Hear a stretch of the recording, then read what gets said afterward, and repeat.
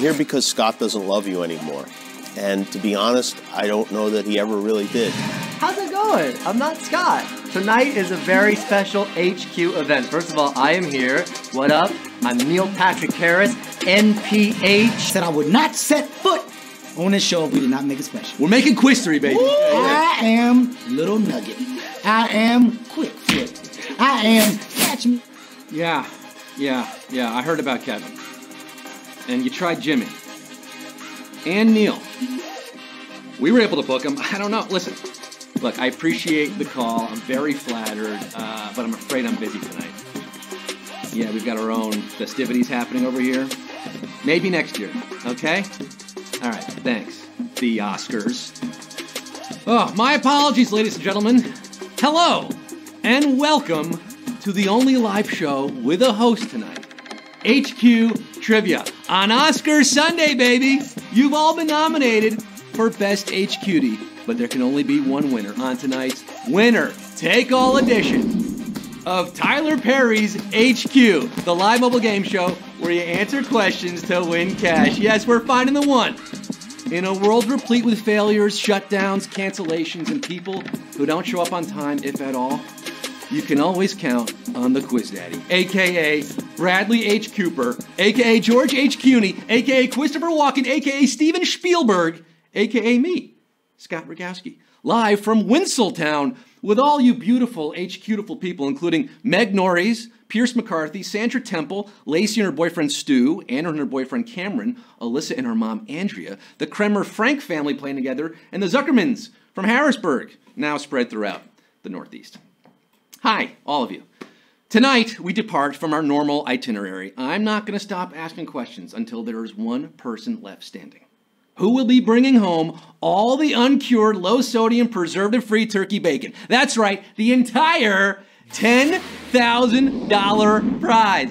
That is mucho moolah. Enough to finance your own indie film, perhaps? Look, David Lynch did it with Eraserhead. And speaking of, are you playing with other HQDs nearby? Yeah? If you are, you can earn an eraser. That's right, it erases a wrong answer, gives you a 50-50 chance. Do you have an extra life on hand for tonight? That's going to come in handy.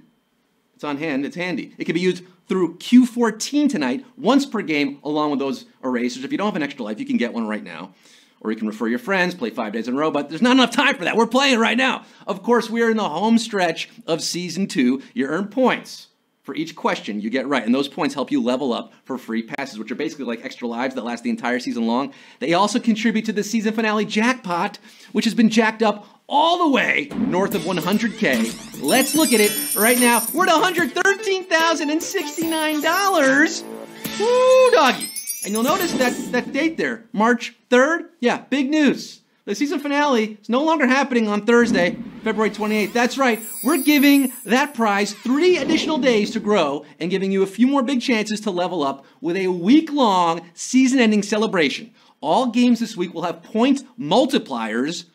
Starting with tonight, we're giving you a record-breaking, quiz-making 20 times multiplier. Have we lost our minds?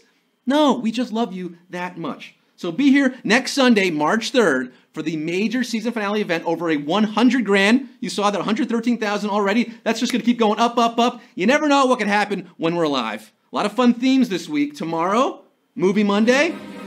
It's all about Marvel, going into the Spider-Verse and beyond. Marvel movie trivia night tomorrow at 9. Wednesday, we're doing Beyonce trivia night. And Thursday, Lord of the Rings. So much fun this week.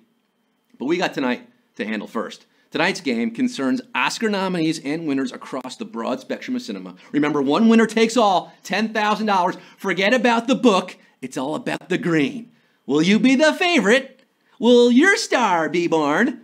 I hope you spent the day at CC's Pizza Buffet carbo loading for what could be a marathon. Will this broadcast outlast the Oscars? We're about to find out, folks.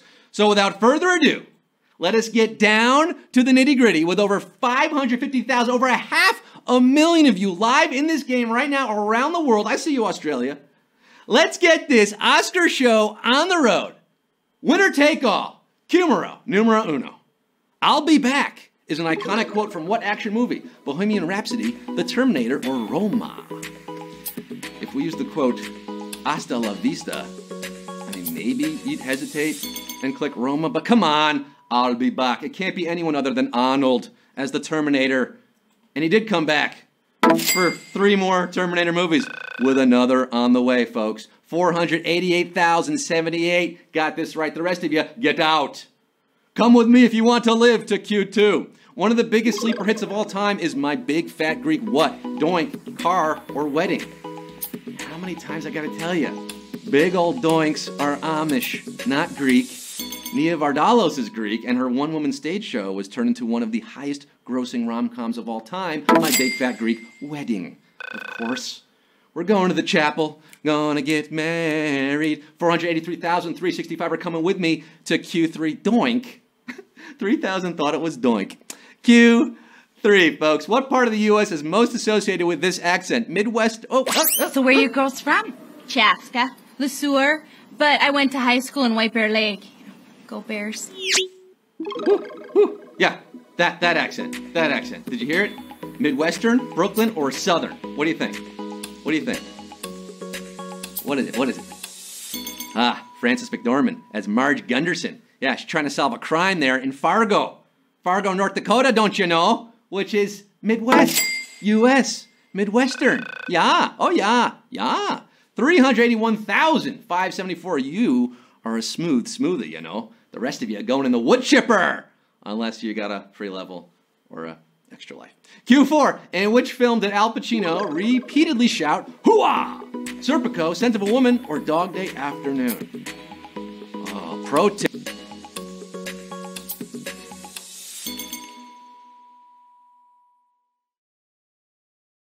Because it reminds him of his Best Actor winning turn as an irritable blind retired Army officer in Scent of a Woman. Hoo-ah! Hoo-ah! Hoo-ah! Hoo-ah. That last defeated hoo-ah is my favorite. Scent of a Woman is your answer. 297,336. Picking up the scent of a winner, perhaps? It's going to be one of you, just one of you tonight. Q5, we got a long way to go. Which of these movies was the film debut of Dolly Parton? Well, hello, and Dolly. Well, hello. She was already well established as a successful singer-songwriter when she tested the acting waters as Dora Lee Rhodes in this 1980 comedy, and that star power helped 9 to 5 gross over $100 million. Woo, doggy. 317,458. Quizzing 9 to 5. What a way to make a living. You'll be making 10,000. One of you. Q6. The director of Do the Right Thing also directed what Clive Owen movie? Closer, Inside Man, or Children of Men? What do we think here? Do the Right Thing? Mo Better Blues? Crooklyn? He Got Game? All Spike Lee joints, like Black Klansman, nominated for Best Picture this year. Spike's films always have a lot going on in this nifty little heist movie. Inside Man is no exception. You dig? 209,368. Got this one right, but ooh, over 200,000 got it wrong and lost half of you there. I really hope you have that extra life to keep you in. We are moving on by any means necessary to Q7. In The Fugitive, starring Harrison Ford, what is the famous response to, I didn't kill my wife? Oh, come on. Yes, you did, or I don't care. What is it? What is it? It wasn't me. It was the one-armed man. After a stunning chase, one of many, Mr. Callista Flockhart, as Dr. Richard Kimball, tries to plead with Tommy Lee Jones, but U.S. Marshal Sam Gerard ain't having it. I didn't kill my wife! I don't care! I don't care! Bonus fact, that line was improvised. Yeah. 252,946. Well, you care about winning tonight. You're escaping to Q8. Question 8. I would say we're past the halfway. I don't know what the halfway point is. Could be question 15 tonight. Which of these talented child actors was not nominated for an Oscar for their breakout role? Haley Joel Osment, Jacob Tremblay, or Saoirse Ronan? What do we think here, folks? Oh, an award ceremony is no place for a child, unless they're nominated for an award, of course, as Haley Joel Osment was for The Sixth Sense, and Saoirse for Atonement. But Lil Jacob Tremblay was snubbed in 2016, while his co-star in Room, Brie Larson, won Best Actress. 105,361. Breaking out at this question here. Could be room for you at Q9. Well, there is room. The mother in The Iron Giant was voiced by a lead actress on which TV show? Friends, Grey's Anatomy, or Sex and the City? You already know Vin Diesel voiced the Gentle Giant in this beloved animated film because I asked that on a previous quiz. But did you know America's sweetheart, Jennifer Aniston, voiced the mommy? Guess what I found? Hogarth, we've been through this before. No pets. You know Jen from David Wayne's Wanderlust. Oh, I guess also Rachel on Friends. 64,467. We're down to 5 digits now. You are Human Doodles, and you're getting Q10. The Last Action Hero had the bad luck of opening the week after what film? Jurassic Park, Rocky II, or Titanic? Oh, this movie. I saw this one. I think I saw it in theaters. It should have been a hit. Had the director of Predator and Die Hard, starred Arnold in his prime, making $15 million a picture, and featured Art Carney in his last film role. But when you open after dinosaurs, you better hold on to your butts. Jurassic Park took a big bite out of Last Action's box office, 43,965. Taking a bite out of Q11. We are winnowing it down today, folks. Chipping away at all of you. We start with 500,000, now under 50,000 at Q11. Which of these is a bridesmaid dress style Katherine Heigl wears in 27 Dresses? Flapper, clown, or goth? Look, we're not maniacs. I'm not going to ask you to name all 27 dresses, okay? But this was a rather memorable one. Poor Katie had to wear so much tulle in this movie, but she also got to rock some badass looks. Yeah, that would be dress number 27, or goth. The goth dress at the wedding of the receptionist, remember? Come on, 25,470 saying yes to the dress and yes to Q12. We're down to 25,470. Remember, those extra lives can kick in all the way to Q14 tonight, okay? So you got a few more questions to use them. Q12, what line ends this speech by Robin Williams? I ask you about love, probably quote me a sonnet. But you've never looked at a woman and been totally vulnerable. Is it your move, Chief? Think about it. Or how about them apples? And this is why you should be playing with sound on, folks. Come on, you gotta hear it. You gotta hear what's happening. Sound on. Will Hunting has been giving Robin, Dr. McGuire, nothing but sass left and right. And it bothers the good doctor until he realizes it doesn't matter. Will is just a kid who doesn't want to open up and talk about himself. So McGuire puts the ball in Will's court. Your move, Chief. Oh, this is it, Chief. Your move, Chief. How about them apples? That's a totally different scene. But how about these apples? 15,970 got a red delicious juicy. And you're getting Q13. Taraji P. Henson earned an Oscar nomination for a film with the same director as what? Django Unchained, Zodiac, or Goodfellas? Remember this movie? Taraji may have been thoroughly insulted by her salary for this age-reverse weepy, but her performance in Benjamin Button earned her a well-deserved supporting actor nomination. Shockingly, Benjamin Button, directed by David Fincher, who also helmed Zodiac. Zodiac at Q13, 9,039 are left after that one. The rest of you killed by the Zodiac Killer. We're down to 4 figures now. 9,039 if you got this quiz buttoned up as we head to Q14. Which of these past Oscar nominees has not played a Keanu Reeves love interest? Charlize Theron, Margot Robbie, or Diane Keaton? Charlize, Margot, or Diane? Diane! Charlize and Reeves had red-hot chemistry twice in The Devil's Advocate and Sweet November, and he allegedly had an IRL love affair with Diane Keaton after their on-film fling in Something's Gotta Give, but Keanu has yet to dip his John Wick in Margot Robbie, in a movie at least. 7,888 got Margot Robbie, and that means you're getting Q15. That was it. Your last chance to use the extra life. It's all over now, folks. No safety net. It's just on you. You and that $10,000 going to one of you. Q15. Ryan Gosling stars in The Nice Guys, opposite the actor who played which part in 2012's Les Miserables? Monsieur Thénardier, Jean Valjean, or Javert? Thénardier. Ah, ouais. Uh-huh. These Nice Guys finished first. I haven't seen the movie, but critics and moviegoers dug the Shane Black picture starring Ryan Gosling and Oscar winner Russell Crowe, who memorably warbled his way through Les Mis as Javert. Uh-huh. Javert's your answer. 5,434. Bon boulot. You are stars in your multitudes. Keep and watch at Q16 tonight. Which actor turned down the role of Shrek because he didn't want to play an ogre? Nicolas Cage, Danny DeVito, or Willem Dafoe? Shrek is love. Shrek is life.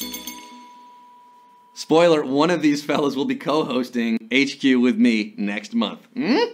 But is he the answer? All three actors have experience playing monsters of different stripes, but Nick Cage could have been the big green guy and another 50 million richer, perhaps. 3,661, ogre-whelmed with joy. You're out of the swamp. By the way, the 1,189 who picked Danny DeVito, well, if you're a Danny DeVito fan, tune into HQ in March, or every night, but especially, there's a special show coming up. Q17, during this famous scene, who speaks Spanish? Everybody, raise your glasses to the couple of the decade, Doug and Lillian. Did you hear that? Did you see that? Did you have time to answer it? Maya Rudolph, Rose Byrne, or Kristen Wiig? Well, speaking Spanish is a bit of an overstatement, but, you know, she kind of strings together a few words. Take a look at the answer here. And to everyone here, gracias para vivir en la casa, en las escuelas. Tienes con beber en las forzuas.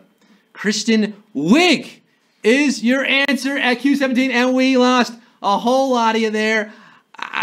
Is it because we didn't give people time to what are we gonna do here? Well, we've got to go on. The show must go on. I'm not gonna call it a full Savage question because it's not truly fair, I don't think. But the 547 of you, keep smiling, keep shining. You're in this thing at Q18. Samuel L. Jackson famously swore in his reaction shot after losing an Oscar to whom? Colin Firth, Ralph Fiennes, or Martin Landau? Samuel L. Jackson doesn't have an Oscar? What? How? Not even for Snakes on a Plane? Sam himself is clearly annoyed by this fact when he didn't win for Pulp Fiction in '95. See if you can read his lips as the winner. And the Oscar goes to Martin Landau and Ed Wood. Martin Landau playing Bela Lugosi in Ed Wood, and we're down to 232 after Q18. 232 after 500,000 started this baby. I mean, things were getting close to the one here. We only have so many questions prepped. Q19, let's get into it. The star of A Simple Favor was nominated for an Oscar playing opposite what big-time actor? Harrison Ford, George Clooney, or Ben Affleck? Now this was a Darcy Bell novel adapted into a Paul Feig-directed box office hit last year, starring Blake Lively and Anna Kendrick. Kendrick previously earned an Oscar nomination for 2009's Up in the Air, the George Clooney airborne drama Jason Reitman directed, and we're down to 92, double digits.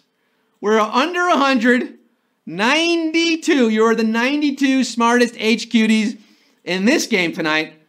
It's impressive, but remember, we're looking for just one of you. One of you is taking it all home, and we are at Q20. Ooh, getting exciting. Which Oscar-winning actor botched the pronunciation of this movie's title at an award show? That's the movie. Was it Jean Dujardin, Leonardo DiCaprio, or John Travolta? Judi Dench, Steve Coogan, name a more iconic duo, huh? Maybe this guy was nervous, or maybe he was simply such a huge fan of the film that he was suffering from Philomania. Well, that's how Leonardo DiCaprio pronounced the phenomenal Philomena at the 71st Golden Globes, and we're down to 24. Play it, Leo! Hooah! 24 of you. Ken Griffey Jr. Q21. Blackjack, baby. The actor who plays Colin Powell in Vice has previously been nominated for what award? Golden Globe, Oscar, or neither? Or neither. Neither or neither. However you pronounce it. I like neither. I think that's fun. Colin. That's how you pronounce his name. Colin? No, Colin. Can someone put some respect on Tyler Perry's name, please? The man is out there writing, producing, directing, and acting up a storm, and no awards to show for it? No love. Neither. Neither. For Tyler Perry as Colin Powell in Vice, 17 are left after that one. I think you just got to make his own reality, you know? Tyler Perry's Medea wins an Oscar. That could be coming next. But right now, Q22 is coming next for the 17 of you left in this game. You got just about 100,000 people watching this thing. This is exciting. It's more exciting than the Oscars, right? Way more exciting. Q22. Which of these Oscar winners did not lend their voice to the animated hit Sing? Reese Witherspoon, Matthew McConaughey, or Nicole Kidman? Did you see Sing? Sing, Sing? The answer is no stranger to musicals, but after appearing in Moulin Rouge and 9, remember that? Australia's own Nicole Kidman did not grace Illumination's 2016 offering with her presence, and we're down to 14. 14 HQDs. Forget sixpence. We're singing about $10,000 tonight. And by the way, if you haven't had enough of HQ, there's HQ Words coming up next at 9:30. If this ends before 9:30, that is, we could be going long tonight. We're at Q23. I can't remember being at Q23 on HQ.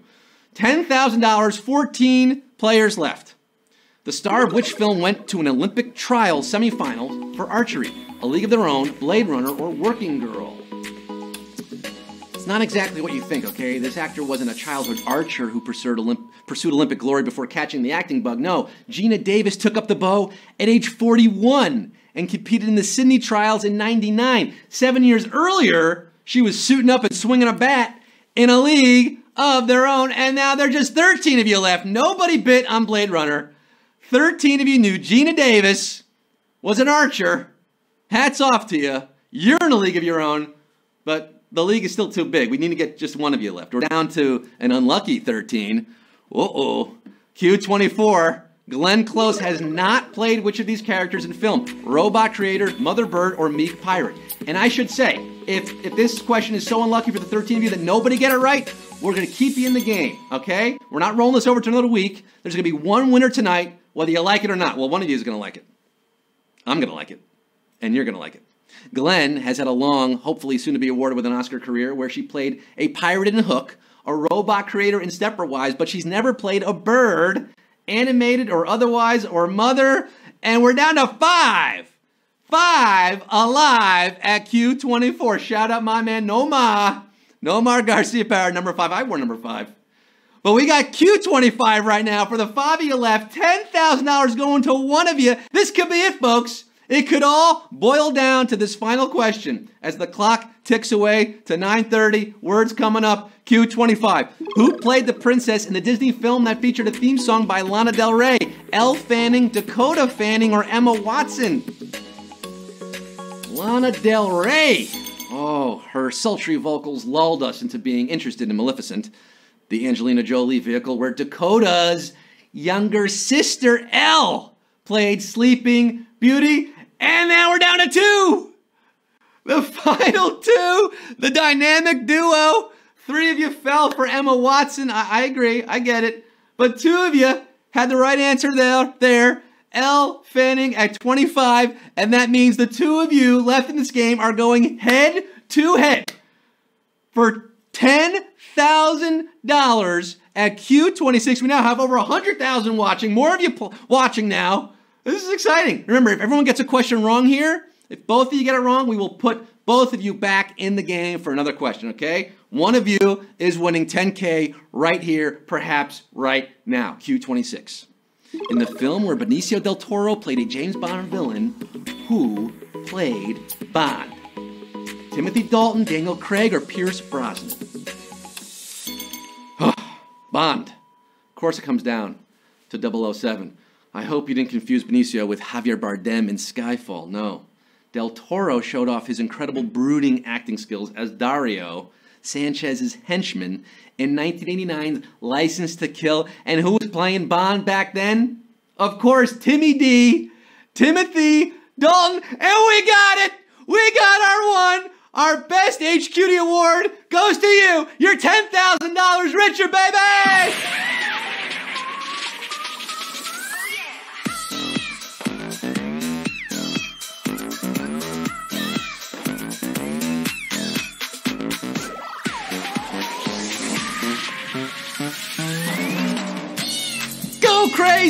Go crazy, folks. Well, just the one of you said blob. I hope you prepare your acceptance speech because you, my friend, are the big winner. Not sad, no more. $10,000 richer is what you are. Wealthy blob, happy blob. I mean, you might still be a blob, but you got $10,000 to your name. Congratulations, Mazal Tov, Yashakoa. So much more fun than the Oscars, right? Because you don't win money when you watch the Oscars, but you do when you play HQ. Woo, doggy. We got to, what, 26 questions? Of course it came down to Bond. Sad blob likes his quiz shaken, not stirred. I'm out of breath. We're almost out of questions, but we got to get out of here because Anna's coming up next with words like right now. So stay tuned for that. Of course, Marvel Monday. Tomorrow, Beyonce Wednesday. Lord of the Rings on Thursday. Look at that. Marvel Trivia Night tomorrow night. More movies, baby. More movies coming at you. I'm going to go play words and then watch the Oscars. Until I see you all again, I'm Scott Rogowski signing off saying, Wakanda forever. Come on, let's win, Black Panther. Let's do this. See you later, guys. Bye.